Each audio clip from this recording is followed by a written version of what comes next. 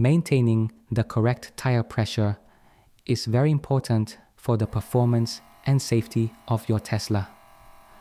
Luckily, Tesla vehicles are equipped with a tire pressure monitoring system that automatically displays the current tire pressures on the car's touchscreen.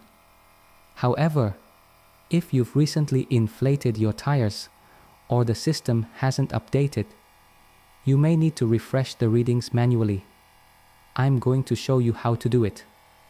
First and foremost, always check and adjust tire pressure when the tires are cold.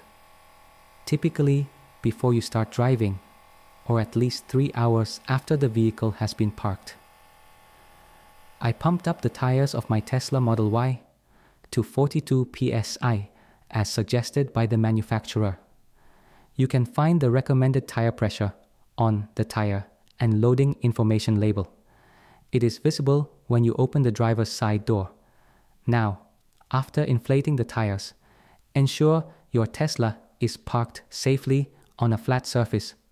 To access the tire pressure menu, tap the car icon at the bottom left of the touchscreen to open the controls menu, then navigate to the service section where you'll find the tire pressure display. You can also see the pressure in the media tab or in the Tesla app. After inflating the tires, you might be aware that the readings are not updated right away. To refresh the readings, start by driving your Tesla. The TPMS automatically updates when the car is in motion.